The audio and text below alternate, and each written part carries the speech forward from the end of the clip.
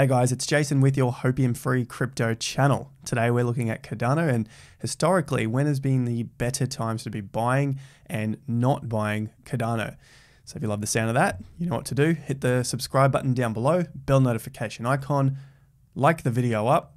Let's get started.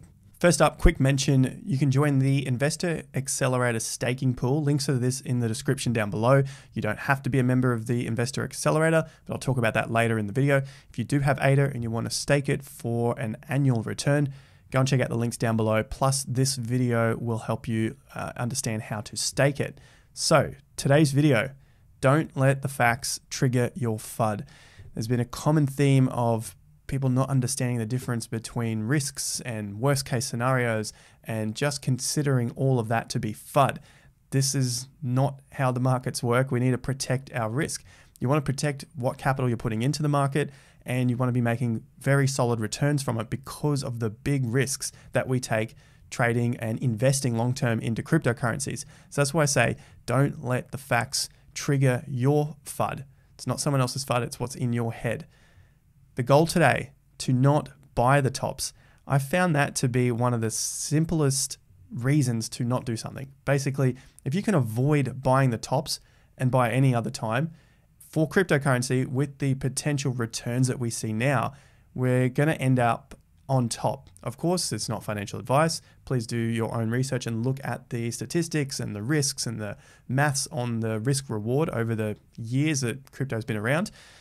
But from my experience, as long as we're not buying these tops, we're going to have far, far better returns. And even if we buy the tops, at the moment, crypto is still in a mega bull trend. So we're probably going to be safe in that regard. But of course, it's better to be safe than sorry. So the goal here is to not buy the tops. What are we looking at? What does a low look like? And then what does a high look like? So if we can see what's on the chart and identify what a high potentially looks like and what a low looks like, that might keep us safe from getting screwed at the top and getting too fearful for not buying at the bottoms. We've done this quite successfully with Cardano over the last 3 to 4 months since around the February top, the first top, and the videos are all on the channel if you need receipts. We're looking at tops, looking at bottoms, buying on breakouts, looking at when tops are forming again. We're just not basing everything off news announcements and getting pumps and dumps from tweets. This is being able to read a new language, is being able to read a chart. So we're focusing on pressure and resistance and support. So resistance levels comes in the form of price and in time. Time is a big one that most TA doesn't account for. You might notice when people are searching and looking for chart patterns, time is kind of brushed aside. It's a very important point because it's going to allow us to understand how much longer can we expect a move to last for. Long uptrends, price and time. So we want to see resistance and support for these long uptrends. You know, how long are they going for? What sort of price ranges are we hitting? And the time on these extended moves. Patterns, we look at Wyckoff, we look at Gann and Elliott wave to a degree. And it's not something that I look at in great detail, but I do want to understand what Elliott's wave theory is about because that also ties into Gann and it also ties into Wyckoff. They've all seen very similar things on the charts, but they've expressed it in different ways, forming their own rules and ways of looking at the market. So we'll look at that as well in the chart. Energy of a market. This comes down to the players in the space, which is probably one of the most important things. It's everyone. It's you, it's me, it's big money, small money, dumb money, smart money. It's retail, mum and dads, it's institutions, it's everything. That's the energy. Is there energy in the market? Wyckoff talks about that in great detail, and so does Gann. If you're unfamiliar with these people, Richard Wyckoff, William Gann, you got Elliott wave theory. If you're unfamiliar with them, I'm going to go through those in just a moment as well, just in a brief detail so you can get an idea of what it's about, and then we can move on with other cryptos on the channel as well. So make sure you subscribe and hit the bell notification icon so you can be updated to learn more about this sort of trading. So with that said, let's take a look at the details of Wyckoff, Gann, and Elliott. So these guys tell us what to expect when we get reactions, when we get moves up and down, and what to expect next, essentially. So for Gann analysis, we just use simple stuff. Support and resistance. Gann did decades and decades of work in the markets by hand in the early 1900s. The same goes for Wyckoff, the same goes for Elliott. So these guys have put in their 10,000 hours. They've put in more than 10,000 hours. This stuff worked for them and they've been very, very successful. So this is what I use in my trading because I've seen success with it as well. Support and resistance, 50% Gann range resistance card. But what we'll use is the fib extension tool. And again, talked about this plenty of times on the channel. 100% macro price range repeats. This is in particular for Cardano, which is what I saw back in April, May time period of Cardano. I'll show you that. Wyckoff method, important. The volume is dying. Who can you expect to continue to buy the project if the volume is dropping? We want to see volume. We want to see energy come into the markets. Elliott wave, I've noticed a macro engulfing candle. You guys might have seen this as well, but we'll look at that on the chart. And 5 waves complete, start of a corrective pattern. So when 5 waves are done, then we can expect a corrective pattern. So then I look at the game theory, crypto game theory. We're looking at ADA versus BTC, ADA versus ETH, and ADA versus USD. Let's check those out. So first up, I had Gann. So this is Gann, looking at how to use the Gann 50% retracement theory. Essentially, long story short, the area around 50% is a danger zone, but it's also the best place to re-enter an existing trend. So it's a very important point. And if you are trading, then you'd put stops underneath it. But if you're looking for long-term investing, then these are probably reasonable areas to be buying in, as history has shown for over 100 years. These are very good areas. Yes, the market can continue further down. That's going to be up to you how you manage the trades. That comes down to the individual. It's not something that I can answer for you on the video. Gann angles. We're looking at time counts as well.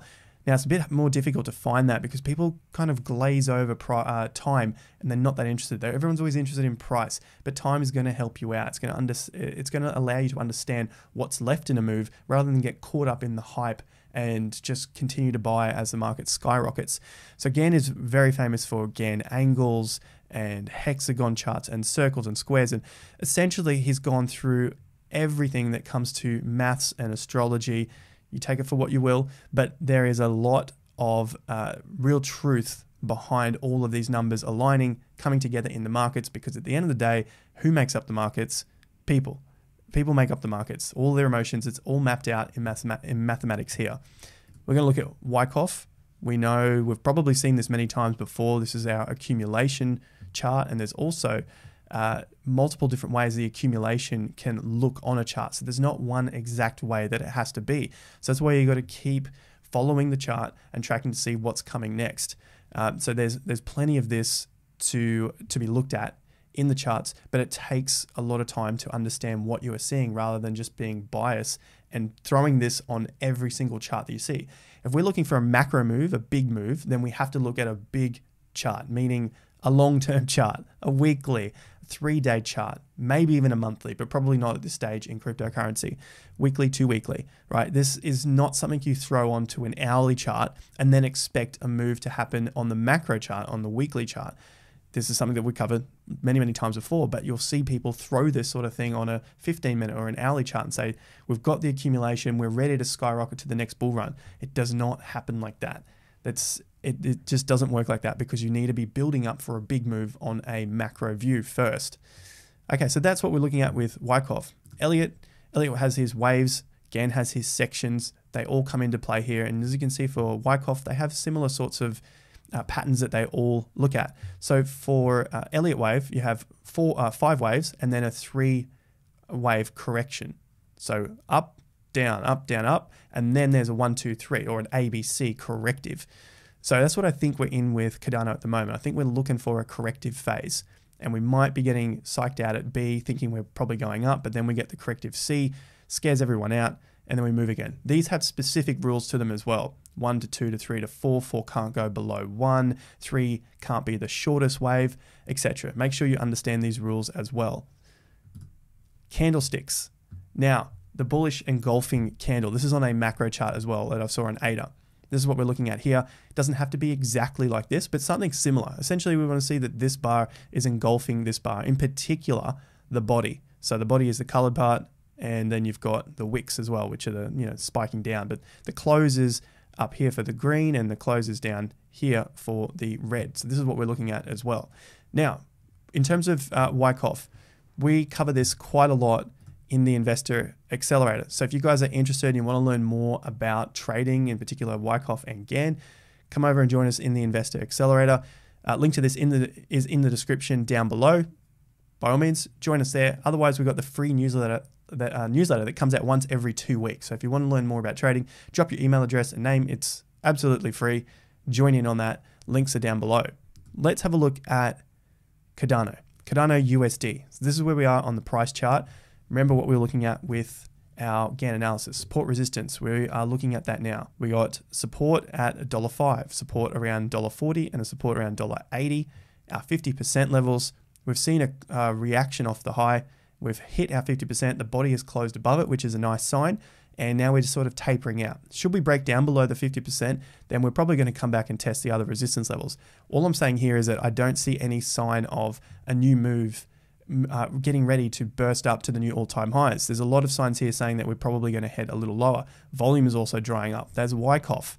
All right, so Wyckoff is showing us we need to get some sort of momentum going on here, and we haven't really had enough time of accumulation. At least that's the way I'm seeing the market. Looking at the 50% as well, move the volume off here, drop this to this previous high, and this was just before we took off.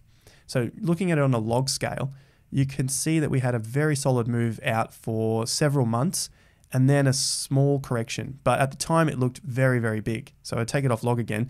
That's quite a sizable move, over 50%. And the market pulled up on 50%. First, the bodies went under, then it started to form a higher low, and then the bodies started to close above it, and then we took off again. And so 50% is even just showing that it's working quite well in the market in this bull trend. So I've got this lodged up here, and now I'm just waiting to see whether we come back and test the $1.20 level, which is just below the $1.40 of the support here. And if we move it down to the bodies of the bar, then we come out around $1.30.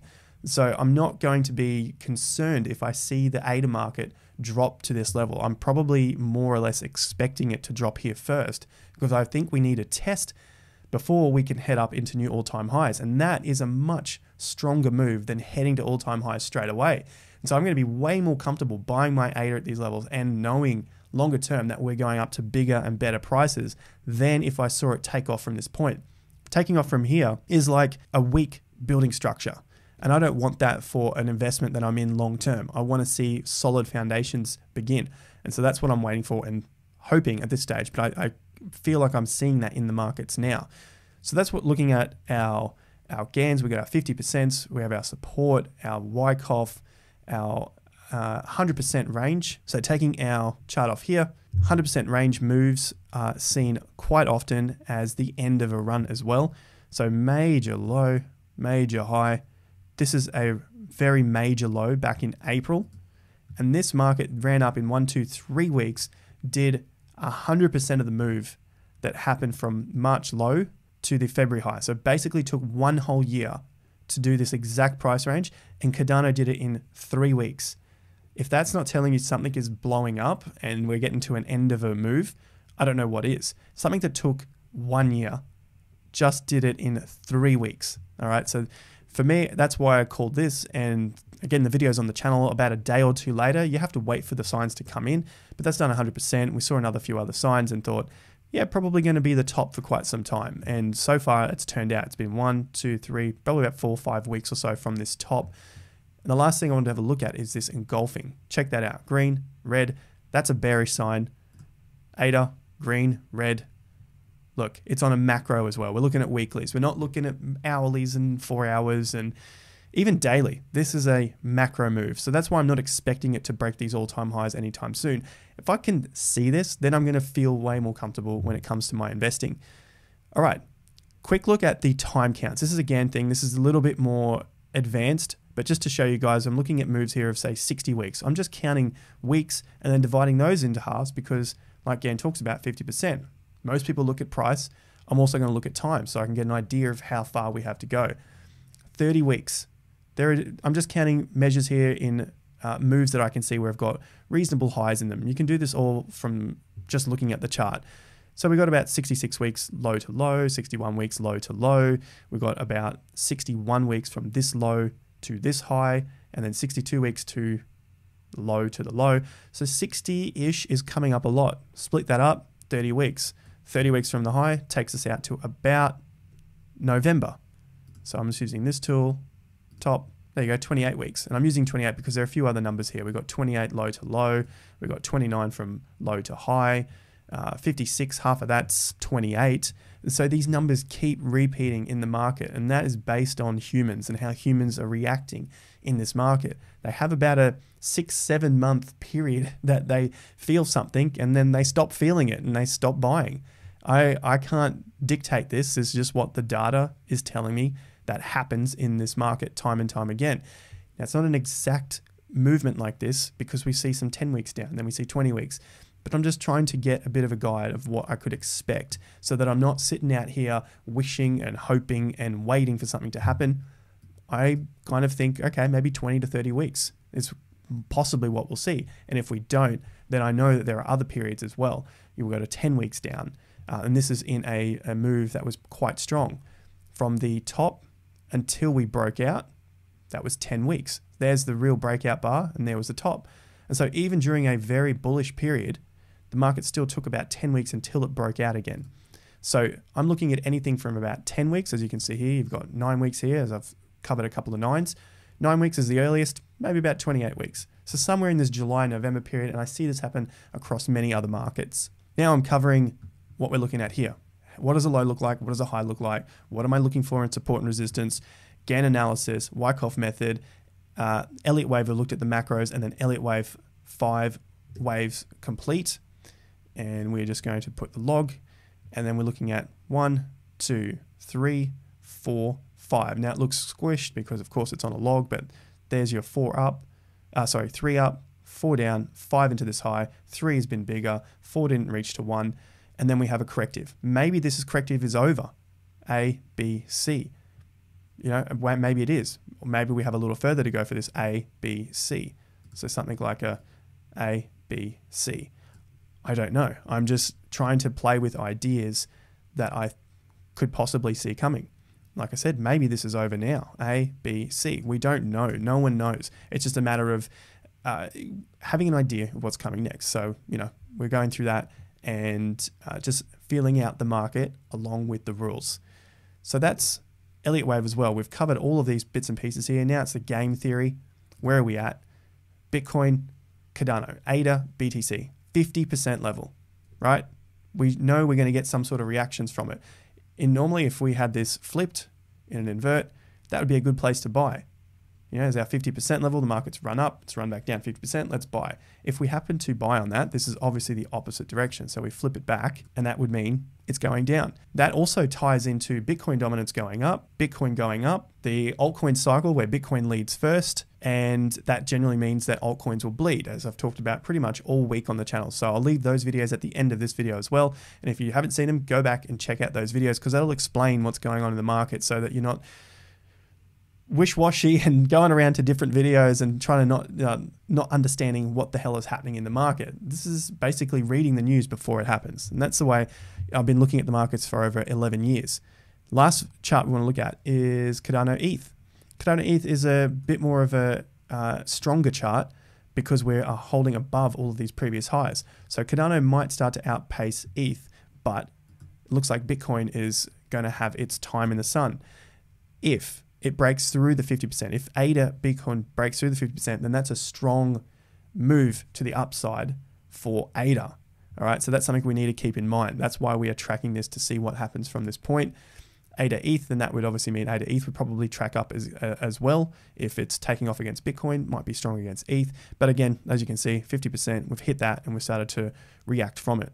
The other side to it is we're sitting now above the macro 50%.